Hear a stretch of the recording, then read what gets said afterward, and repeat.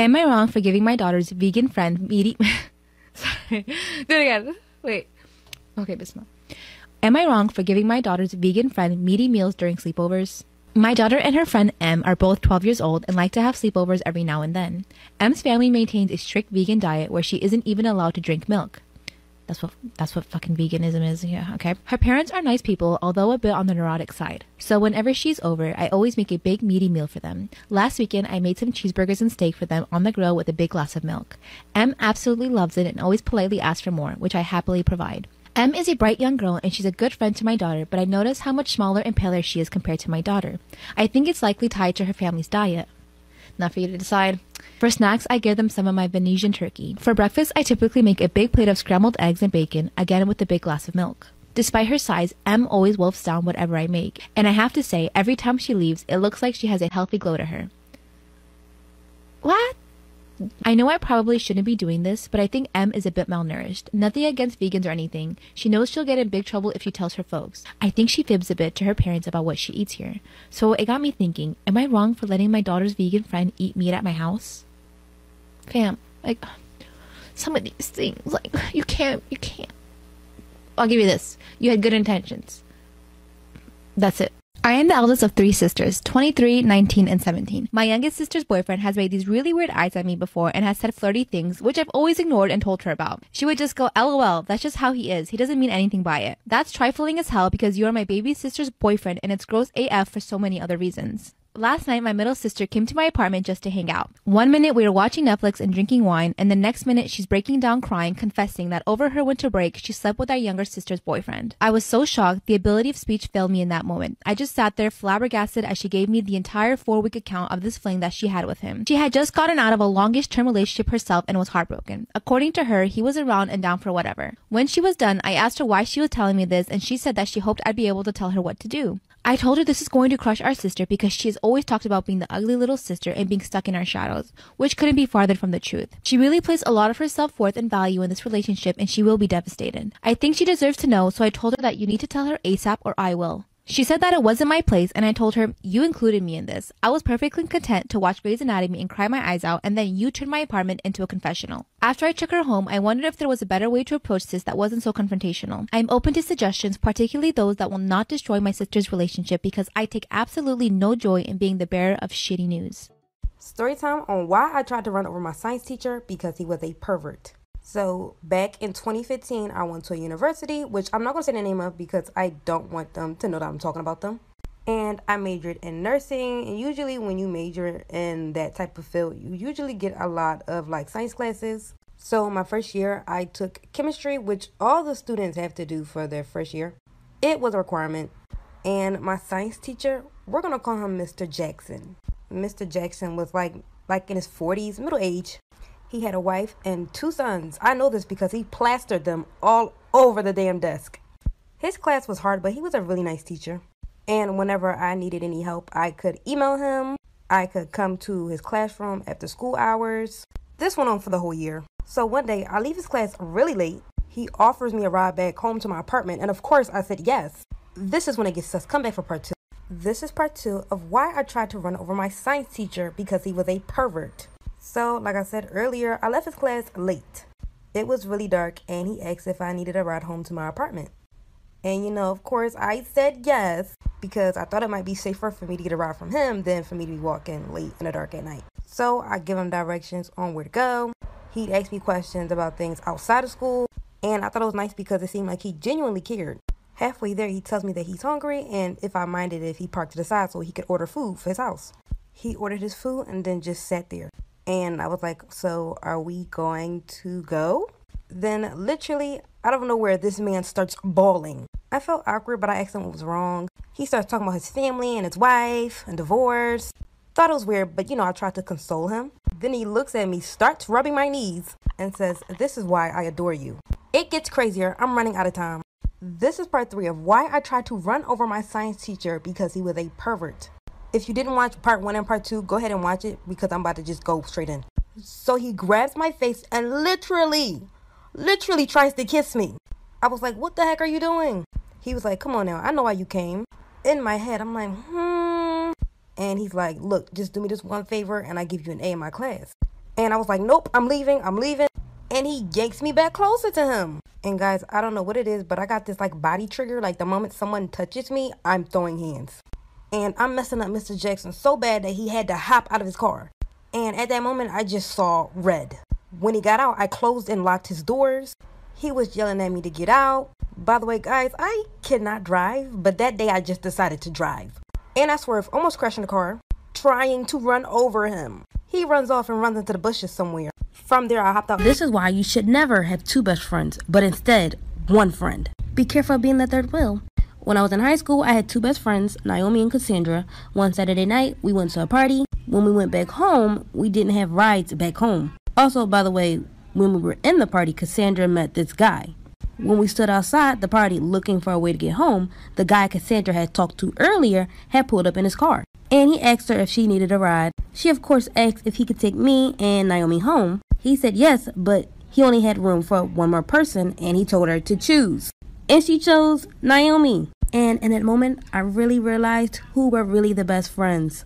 I asked him to please not leave me there alone, so Cassandra asked the guy if he could come back for me and pick me up. And being the good guy that he was, he said yes. But when they left, he never came back for me. The three best friend trio. Last year, I went on a girls' trip with my friends. It was fun, but towards the end, we had to pack up and leave. So while all the girls were packing up, me and one of my other friends went downstairs to the front desk to give the key card. When we went down there, the lobby was packed with a bunch of girls, and I'm guessing it was for a ladies' retreat. So the line was extremely long, and there was this really pretty lady that skipped the whole line, but no one noticed. So I assumed that she skipped because she was with the other girls in the retreat. She got her key card and got her room. Fast forward, after we give up our key cards to the front desk, we went back to our rooms to pack. 15 minutes later, we get a loud knock on the door, and it's the police. I opened the door, and he asked me and my friends, have we seen this girl anywhere? And it was a girl with a popsicle stick, and immediately I said no. One of my roommates said, oh, she's really pretty. And then I said, wait a minute, that was the same girl that had skipped the line. The police told us to stay in our room until further notice because that same girl went to her husband's hotel. She cut off his pee-pee, then pushed his mistress over the balcony. And now she's running through the hotel. Story time on how my own best friend set me up. Trigger warning, sexual assault. So when I was 13, 14 in the 8th grade, I met this girl, which we're going to call Aubrey. Throughout that year, we became really close friends, and we even went to each other's houses just about every day. And at that time, I was a virgin. I was very insecure, and I didn't know my worth.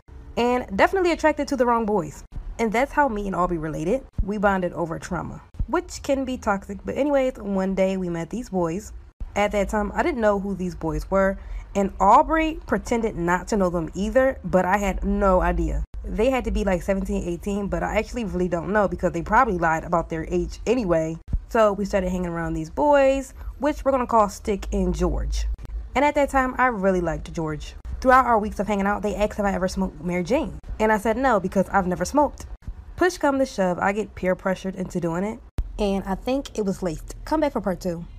This is part 2 of how my own best friend set me up. Trigger warning, sexual assault. So like I said earlier, I got peer pressured into smoking Mary Jane, and I think it was laced. Throughout that time of being intoxicated, I didn't know what was really going on. And remember the guy I told you guys about, George? Well, he had his way with me and my friend. Aubrey knew about it but didn't say anything.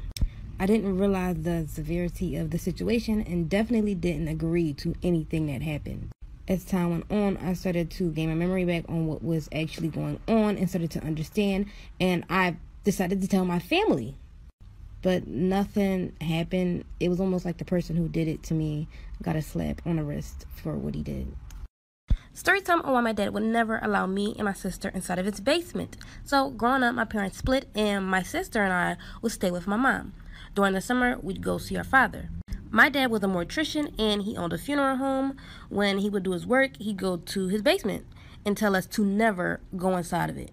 At night, he liked his basement. I always assumed that he didn't want us going down there in fear of us seeing dead bodies. One night, me and my sister was up. We couldn't sleep, so we started playing Truth or Dare. And my little sister dared me to go inside the basement. I didn't want to be a punk, so I did the dare, and I found the key to go to the basement. Before I get down there, I, of course, expected to see bodies. But when I was walking around, I didn't see any. But what was crazy was that it sounded like there were little girls crying. If you want to know what I saw, come back for part 2.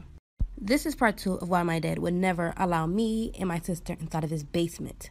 So, like I said, I went downstairs to the basement and I didn't see any bodies. Instead, I heard whimpering and crying. So, I went back upstairs and told my sister that there was nothing down there. She said that she wanted to see, so she came to the basement with me. When we were both walking around, she said that she heard the whimpering too. My sister had saw a door, and it sounded like the noise was coming from behind the door. When we opened it, we saw girls chained up. This story time is from a follower, and she really needs advice. By the way, we're going to call her Jackie. So Jackie has been with her boyfriend, Aaron, for 6 years. She always thought that they were going to get married until he cheated on her with her sister. Now, it's been 2 years, and she got over the situation. And then she got an invitation in the mail from her sister for a wedding. She was, of course, happy to know her sister was about to get married. When she read the name of the groom, it was her ex, Aaron. She was so upset about it, but the rest of her family says it's not that serious. She's debating on going to her own sister's wedding and don't know if she should say something. Comment down below and give this girl some advice. So this is by far the most scariest Halloween experience that I've ever had. I had went out to a Halloween party with one of my friends, well, two of my friends. We're gonna call one Jessica and we're gonna call the other one Amina. So Jessica, me and her, we were closer, and Amina, I didn't really know her. I knew her through Jessica because they were friends. So we went out, and at the time we were 8th graders, okay? We went out and we went to a high school Halloween party, and to us that's like, ooh, high schoolers, you know. So we went out to go check the party. It cost $2 to get in. It was like a $2 party. We got in, there was candy everywhere, and us being the young bulls we was the ones snatching up the candy. When it was time to go, we all left together. On our way home, it was this man following us. So Jessica was the first one to notice that this man was following us. But she told us not to turn around because she didn't want him to notice that we knew that he was behind us. And she just told us to walk faster. And as we walked faster, he got faster. Even after we came from the party, we still went trick-or-treating. He was just still following us. And so my friend Jessica, she picked up a rock. And this man was following us for like a good 3 minutes. You know, he was making the same turns as us. It was getting suspicious. So my friend Jessica, she threw a rock at him. And when she threw a rock at him, he started to chase us. Like, he literally ran after us. And when I tell you we ran for our lives, we ran for our lives. So we got to Jessica's house. And from there on, I don't know how, but we ended up losing a man. Luckily, but that was just a weird experience. This is why Halloween shouldn't be a thing. We got kids walking around in the middle of the night. Mind you, we was out there till like 10 p.m. Why is y'all still giving us candy at 10 p.m.? That's another thing. Stop celebrating Halloween. Get some candy from the corner store. I'm gonna tell y'all straight to my why I quit working at McDonald's after 2 weeks, and so much happened in those 2 weeks. Like, it's crazy. I might have to do multiple parts. Hopefully I don't get sued, and hopefully you guys like this one. Okay, so the first day I worked there, they literally had me clean everything, and I'm talking about old oil stains on the corner of the floors to cleaning the freaking walls and freezers, which I was in there for 30 minutes, not to mention, and that was not my job title. I was not a freaking janitor. I was a cashier. But come to find out, they only had me cleaning up all that mess because inspection was coming in the next day. And then the older employees proceeded to laugh. One newer employee said she never had to do that. By the way, she came a week before me. They only hired me to clean up all that stuff. I was irritated because no other employee had to do that but me. They wasted my time cleaning freezers and gook off the floor when they could have been training me on the freaking register. I did that for 2 days, but on the third day, there was a big fight. I gotta make it part 2. So, if you watched part 1 already, you already know what they had me doing, the wrong job title, purposely, and I did that for 2 days. On the third day, they finally started to train me on the register, but not really. I wasn't properly trained. That day, it was pretty hectic. I was slow and very confused on the register, and one of the managers asked me how many days I've been there. I said 3, and she asked, why are you working so slow on the register?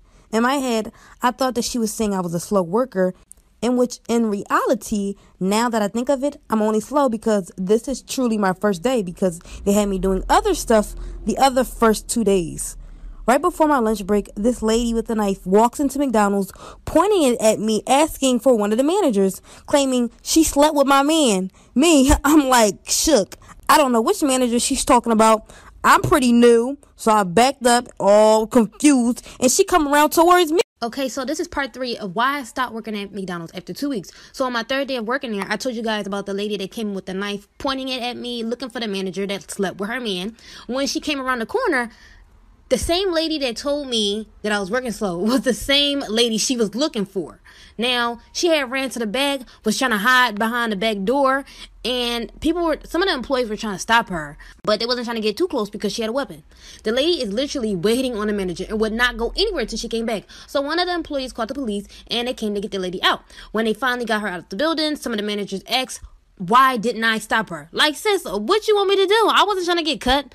When I got home, that same manager called later that day and said that my drawer was missing $42 and my first paycheck was $23.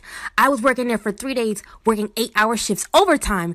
And that's a whole nother story on why my paycheck is so low. When I was younger, me and my friend Makai became friends with this new girl who lived in our neighborhood, and we're calling her Valentina. Valentina lived with her brothers, mom, and her dad, who wasn't around often. He came around maybe once a week. One day, we were all playing outside, playing how regular kids should. Valentina's dad pulls up, sits in the car, and watching us as we're playing. When he finally gets out, he waves at Valentina, then calls over my friend Makaya and asks to speak with her. We're all confused, but then he told her that it was very important that she come and that everyone else has to stay here. Makaya and Valentina's dad had walked into the alleyway and turned the corner. And me and Valentina listened and stayed where we're at, and we stopped playing. When Makaya finally comes back, we continued to play. When it was time to go back home, me and Makaya walked home together. I asked her, why did Valentina's dad pull you aside? She proceeded to tell me, he told me not to say, but he asked to see my boobs. There's more to the story, like for part 2. So after we go back home and Makaya tells me Valentina's dad asked to see her boobs, I was so in shock. But she tells me she didn't show him because she felt weird doing that. By the way, I forgot to mention, at the time I was 10 and Makaya was 12. She already started developing, if you know what I mean. After she tells me everything that happened, we agreed upon telling her mom. When we got to her house, we told her mom, and immediately she calls Makaya's dad. Guys, when I tell her dad came to the house, she was ready to kill this man. Her dad was like the hood type, and he brought all his boys. They went to Valentina's house asking to see her dad. Valentina's mom answers, and she tells Makaya's dad that he's not there, which was a lie. I'm guessing she could feel what was about to happen. He then went and told her what her dad had did, and her mom is so in disbelief, and she chooses not to believe him, saying he'd never do that. Makaya's dad was so frustrated and just walked away. As soon as she closes the door, we all hear Valentina's dad say, what's going on? And when I tell you this man ran up, he ran back and kicked the door open. After we hear Valentina's dad, Makaya's dad kicks the door open and he ran inside and just attacked Valentina's dad. It was honestly the most scariest thing I've seen because you could see in his eyes that he was just ready to kill that man. And maybe after a minute, they finally pulled Makaya's dad off of Valentina's dad. And guys, her dad's face was just covered in blood. Almost felt bad for him, but then I was like, God's plan. Anyways, after the whole thing happened, Valentina's mom called the cops and Makaya's dad was arrested for assault. But he wasn't in jail for long. Still to this day, he talks about how it was well worth it. And Valentina's father, he was just looked at as a sexual predator. And I never really thought about it until now, but I truly wonder how Valentina felt. Because after the whole situation, me and Makaya never saw Valentina ever again. Not even on the streets. It was like she disappeared. Hello, everyone. This story time is from a follower of mine. She said she liked my story times and wanted to know if I could tell her story time. So here we go. We're calling her Kat because she wanted to stay anonymous. And by the way, she's 17. So last year, Kat was talking to this guy she met through Tinder, which we're calling Mike. Mike seemed like a pretty cool guy, and they talked for 2 months. She followed his Instagram and saw pictures of a baby. She asked who's the child, and he told her his little sister. So she didn't think nothing of it. They went out on dates, and after 6 months of talking, they made their relationship official. She would post him, but he never posted her. One day, she begged him to post her. And finally, he did, but he deleted it after 1 hour. Mike told her there were a lot of men liking and commenting on the picture, and he didn't want her to be a sexual object to them. She believed him, thought it was heroic, and just left the whole situation alone. But the next day, she received a message from a girl asking if she was talking to Mike. Kat said yes, and the girl responds that she's his child's mother. This is part 2 of Kat's story time. After she gets a DM of a girl claiming to be Mike's baby's mother, she immediately texts Mike and asks who she was. Mike responded that she's a family of a friend and that they don't talk no more. He went on about her being crazy for a good hour and why he stays away from her. Kat's still suspicious, so she DMs the girl asking for her number to talk more. Within the first 5 minutes of talking, she has a baby crying in the background. She asks who that was and the girl FaceTime her. And remember how Kat saw pictures of a baby on Mike's Instagram page? Well, which he claimed to be his sister? That was the same baby crying in the background of the FaceTime. Kat heart immediately drops because she wanted to believe what Mike was saying was true, but she had an instinct that there was something that he wasn't telling her. Throughout the conversation, Mike's child's mother, she said they were still messing around, and it was around the same time her and Mike was still together. At the end, she broke up with Mike, and she left out with a broken heart. Here's another toxic best friend story time. When I was in middle school, my Instagram page started to grow, and it was only because I used to post a lot of dance videos. My toxic best friend at the time, which we're calling Emily, noticed my page was starting to grow, and she had my Instagram page on her phone, and same thing with her. I had her Instagram page on my phone, but I would never go through her page. When it came to my page, she would notice that I would get a lot of DMs from random guys, sugar daddies, that type of thing, those men that would pay you for your services, if you know what I mean. And this one day, she actually responded back to one of them, and I had no clue until later that day. She was sending naked pictures back, not of me, but random stuff she found on the internet, and one of the dudes she was actually talking to wanted to meet up. And guys, she gave him my address. By the time I checked my phone, they had a whole plan to link up. There's more to the story, like for part 2. Part 2 of my toxic best friend story time. So after I saw that she gave this strange man my address and set up to meet with him, I immediately wrote, "Hi, I'm a catfish," and blocked him. I changed my password so she couldn't get into my Instagram account anymore. And guys, I was so upset that I ran to her house. And usually it takes me 10 minutes to walk to her house, but that day it only took me 3. I banged so hard on her door, her mom answered and came out and said, "Why are you banging on my door so hard?" I said I apologized for banging so hard and that if I could ask to speak to Emily. She tells me she's at her grandma's house, which was only 2 blocks away. So I went to her grandma's house, and this time I knocked, she answered. I immediately yelled, "Why the hell would you use my page to tell this man where I live?" She tries to gaslight me, which at the time I didn't know that's what it was. She was basically trying to tell me it wasn't a big deal and that she was going to split half the money with me. I laughed and dragged her down the stairs. There's more to the story, so sorry guys. Like for part 3 of my toxic best friend. So after I met up with Emily to confront her about giving this man my address, she tries to act as though it's not that serious. So after I dragged her down the stairs, and from there we started to get into it. I guess her grandma heard everything from inside because she came running outside to stop it. Once she breaks it up, she asks, "Why are you two fighting? And that's not what sisters are supposed to do." Emily says, "I don't know, she just came here and started with me." Her grandma looks at me like, "Wow, I'm really disappointed in you. Especially because I thought you were one of the good ones around here." My face dropped because Emily never explained truly why I came up here, and her grandma was just ready to take her side. I was going to stay quiet and not say nothing because I know her parents are really strict, but I was done protecting her. So I told her grandma everything, even things that had nothing to do with the situation. I was so upset. But after the whole situation was over, I didn't talk to her for almost a year. Then that next summer, I don't know, around this time in October, a couple years ago when I was in 7th grade, I went to a friend's house for a slumber party, and we're calling her Charlotte. It was Charlotte's birthday party, and she had a big sleepover with 10 other girls. I knew 6 of them because they were friends and they lived in our neighborhood. The other 4 were her cousins and a friend from school. She had ice cream and cake, we danced, prank called, the regular preteen sleepover. Later that night, we watched a scary movie, and after it was over, one of Charlotte's friends from school said, "We should play the Ouija board." By the way, we're calling her Sam. I wasn't really into it because my mom always told me to stay away from those things. Charlotte wanted to play too, and she said, "How are we going to play without the board?" Sam said, "We can make one. All we need is cardboard." Somehow they found cardboard in the kitchen, and Sam made the board and a triangle piece with a hole in it. I was like, that's not going to work. When Sam and Charlotte played, the piece moved across the board. When the piece moved, everyone screamed, and Charlotte's dad came in the room asking what the problem was. Charlotte immediately scooted the board under the bed and said, "I thought I saw a bug, but it was just a hairball." And her dad seemed a little irritated, but he just walked out the room. When he left, Sam pulled the board back from under the bed, saying that the game needed to be finished, but Charlotte said she still wanted to ask questions. So everyone each got to ask a question, and the board answered it. They even asked questions of today, and at the time, our president was Obama, and it knew who the president was. When it was Sam's turn, she asked jokingly, since the board knew everything, she asked when we were going to die, and it said, "Tonight." And from there on, everyone stopped playing. Charlotte got scared and didn't even want to touch the board anymore. Sam constantly said that we all have to say goodbye, but everyone wanted to stay away. And usually when you don't say goodbye, the spirits that you talk through the board continue to roam around your home. This story time is from a follower, and she said she liked to be called Desiree. So last year, Desiree was starting college, and she lived in a dorm room. She went to school for communications, and she liked everything about it, including a new friend she made. One of the new friends she created was a guy, and his name was Jalen, and she was really starting to like him. They met in math class, and from there, they became friends. Jalen was low-key hinting that he liked her also. He did nice things for her, like help her with schoolwork, buy her lunch, and was just an all-around good person to vent to. Couple days before winter break, Cassidy was finally ready to tell Jalen how she felt about him. So that day, they had plans to go out, as usual. They ended up going to the mall, got food, and for the first time, they went to Cassidy's dorm room. They turned on a movie. They both fell asleep in the middle of the movie. Couple minutes later, Cassidy woke up and her leg was wet.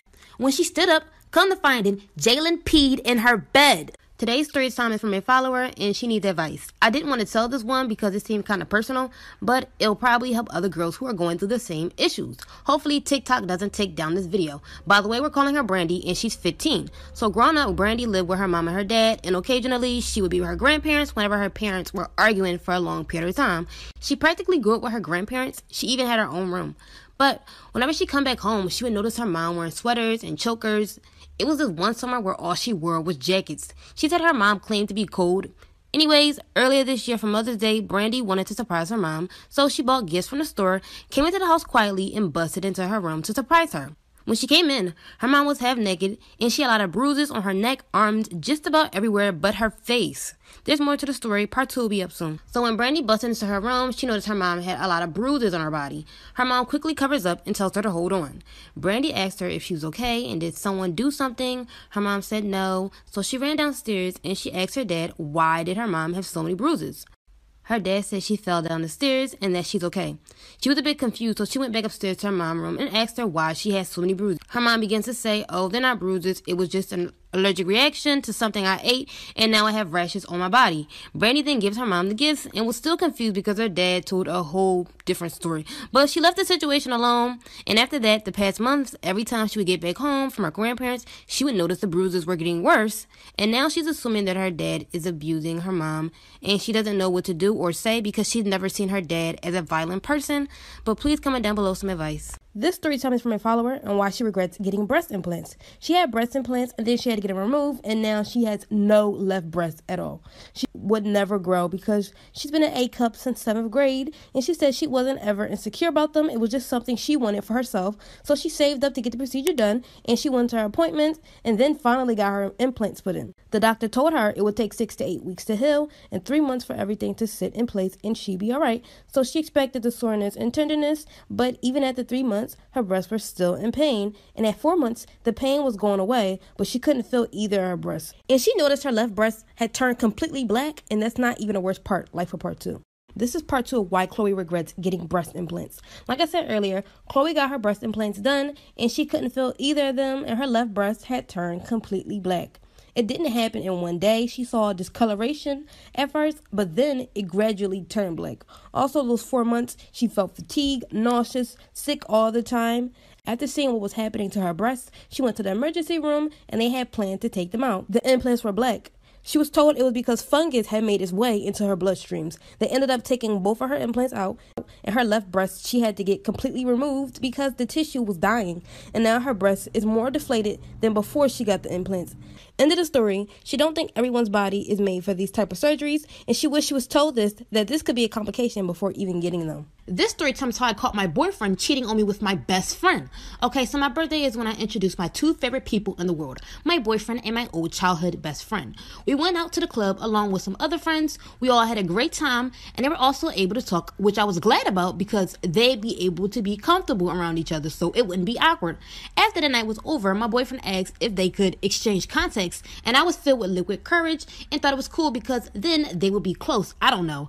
But fast forward a couple months, I went on a business trip for a week to Florida, but the trip cut short because I got finished doing everything and was able to come home 2 days early. So I wanted to surprise my boyfriend and I bought some food from his favorite restaurants. When I got home, I called for my boyfriend, but no response. Then I went upstairs and heard moaning in my bedroom. So I busted in and saw my boyfriend laying in bed with my best friend. If y'all want to know what happened after that, let me know down below in the comments. This is part 2 of how I caught my boyfriend cheating on me with my best friend. So after I came back home 2 days early from my business trip, I caught my boyfriend in bed with my best friend. My heart has never burned so hard. I blacked out and I went crazy. I jumped on the bed and started beating him. And he was stronger than me and was able to pin me down. He was naked, but he was over me, so I was able to squeeze his you-know-what. And he crawled in a corner, panicking. My best friend seemed like she was trying to put on clothes and rush out, but she wasn't getting away easy, so I snatched the clothes she was trying to put on, threw it out the window. I snatched her up by the hair, dragged her out of the house, and she stood outside naked.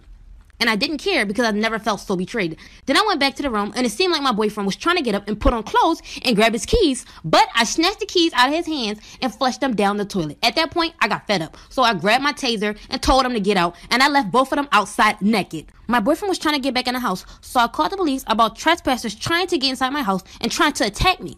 If you want to know what happened after that, let me know down below in the comments. This is part 3 of how I caught my boyfriend cheating on me with my best friend. So after I caught them in bed together, I kicked them out of the house completely naked. When my boyfriend was trying to get back in, I called the police about trespassers trying to get inside my house and attacking me. And it was my house. I paid the bills. His name wasn't on the deed, and they were both arrested. My boyfriend even tried to run and hide, but they tackled him and pinned him down. And you know, it felt good to see, but I was still hurt. And the crazy thing is, 3 years later, they are now together. My ex-best friend even got pregnant. She tried to invite me to the baby shower, but I threw the invitation away. Instead, I sent them a cute bag of dirty diapers.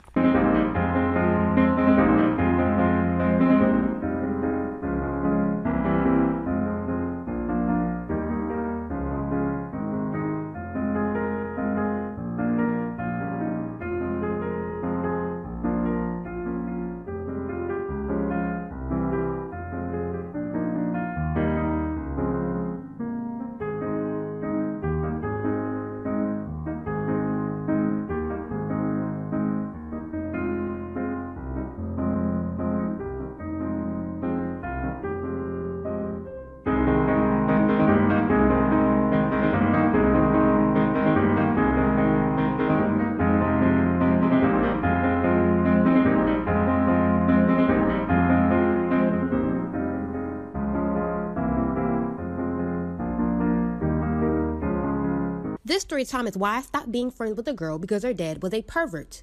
And we're calling her Kim. So me and Kim became friends at school. Over time, we realized we lived close together. So she started coming over to my house and I started going over to hers. She had 5 brothers and she was the only girl. Whenever I'd come over to her house, I'd say hello to everyone, but her dad was always excited to see me. He'd immediately run and give me a hug. Over the past couple months, he'd give me a hug and a kiss on the cheek. He said that I was his new little girl. I felt uncomfortable with it, but I went and told my friend Kim, and she said, he's just glad you're here, and you're like family now. I was like, okay, I guess, and I would just ignore it. Thanksgiving come up, and I went over to her house for a plate. Her dad opened up the door and gave me a hug and a kiss, as usual. I walked in the house, and he said, you need to eat to keep that booty plump. I laughed in nervousness, and he slapped and squeezed my butt. There's more that happened after this. Let me know if you guys want a part 2. This is part 2 of why I stopped being friends with the girl because her dad was a pervert. So remember how I told y'all I came over for Thanksgiving? Her dad slapped and squeezed my butt. I was weirded out, but I laughed to hide how nervous and anxious I was. After I get a plate of food and I sit down with Kim, I told her dad slapped my butt. And she was like, yeah, okay, as if she didn't believe me. So again, I ignored the situation. As the day goes on, everyone is playing board games, laughing, and eating desserts. I had cheesecake and I'm lactose intolerant. And you know how that went. I left the family for a few minutes and I go to the bathroom. When I was all finished, I opened up the door and there was Kim's dad just sitting there smiling at me. I was like, oops, my bad. You were probably waiting for a while. Here you go. And I tried to move out of the way. But then he says, I don't need to go to the bathroom. He pushes me back in by the hips and locks the door. It gets really bad after this. Y'all let me know if I should make a part 3. This is part 3 of why I stopped being friends with the girl, because her dad was a pervert. So after her dad pushes me back into the bathroom and locks the door, he's sitting there smiling at me, and I asked him very nervously if I did something wrong. He was like, yes, you haven't been spending time with daddy, and he likes to jiggle my breasts in a weird way. At this point, I was backing up because he starts acting weird. Then he starts unzipping his pants and gets closer to me. And guys, their bathroom wasn't that big. I immediately took the Windex that was on top of their toilet and sprayed it into his eyes and quickly ran out of the bathroom. After this, her dad starts yelling. While I'm coming downstairs, everyone asks what's going on. I told the whole family what Kim dad has done, and one of their little brothers yells at me, calling me a whore. I then went to Kim saying, you gotta believe me, that's what happened. She's like, my dad would never do anything like that. Her mom walks up to me and tells me that I should leave. I start crying, and then her mom yelled at me and tells me to go home. So I left and went home crying. After that, I never went back over to her house.